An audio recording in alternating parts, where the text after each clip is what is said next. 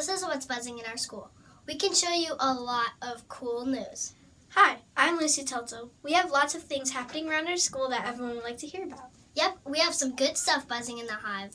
We've got some big events in February, like Valentine's Day and Black History Month. Yes, we do. You better believe it. See what I did there?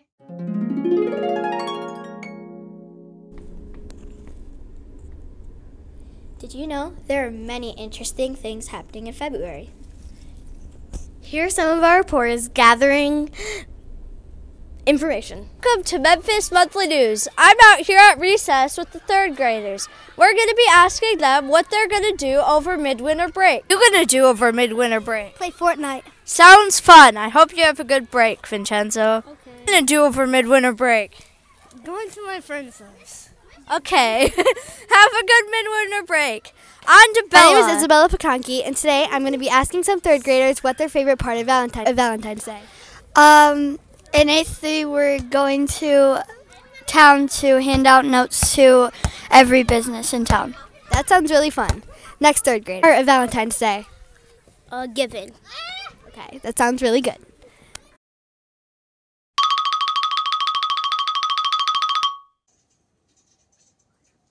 Hi, I'm Emma Servet. And I'm David York. We are buzzing to introduce you to one of the people who are making the Memphis Elementary play happen. Give it up for Miss Kirschland. Thank you for being here today. I just want to know, how was it when you were doing tryouts with Miss Wazakowski?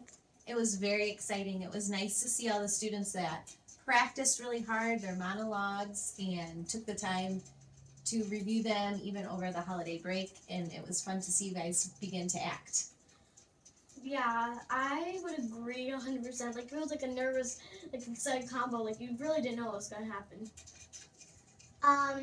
Next question. Sure.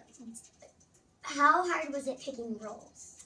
We did spend, after the last day of tryouts, we spent a good deal of time going through all the roles and how many lines there were and looking at, what the students' dedication was to school and taking that in a big account. So we did spend quite a bit of time, but it was fun picking the roles, and I know that everybody's going to do wonderful at the play.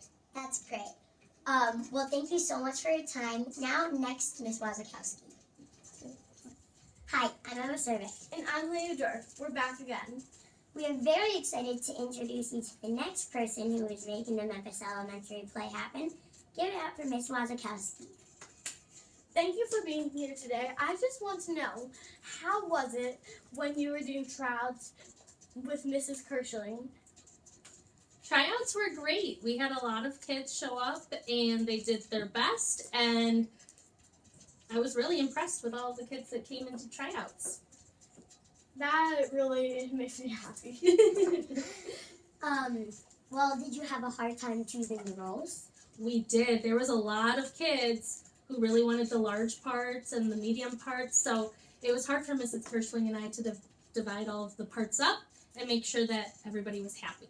But in the end, did it work? It did. It did all work out, so. That's great. Yeah. Well, thank you so much for today. Bye. You're welcome. Bye. Now, February is known as Valentine's Day. Maybe you will give chocolates to whoever you love.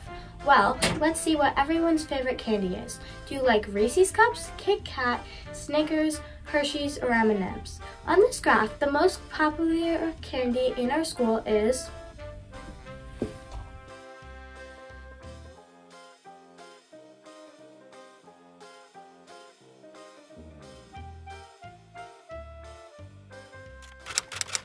This month we are going to talk about changing our passwords. The most common password is password. If you have a weak password like 1234, then you should change it to a stronger password with lots of letters and numbers, because people are finding easier ways to hack into accounts. Here's a fun fact. Did you know that 81% of people who get hacked have weak passwords? Hi, my name is Riley Phillips. And my name is Isla Lyon. Did you know that a black woman named Maya Angelou was a famous autobiography writer? An autobiographical writing is a book about a person's life. One thing she is famous for is her autobiographical writing. Here's a photo of one of her books. If you want to know more about Maya Angelou, there is a good book in the library you can read. Thanks for watching!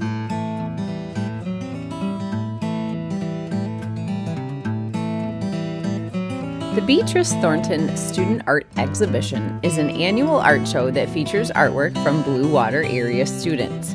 There are 2 shows, one of elementary students' work and the other is middle and high school students' work.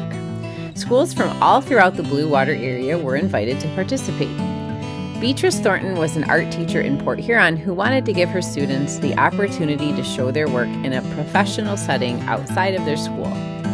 Many of our students were able to have their artwork featured at the Beatrice Thornton exhibit, as you'll see here in some of these photographs with their art teacher, Mrs. Hewlett. Great job to all of our little artists. Thank you so much for checking in to see what's buzzing around our hive. Make sure to watch next month's show and see what's buzzing.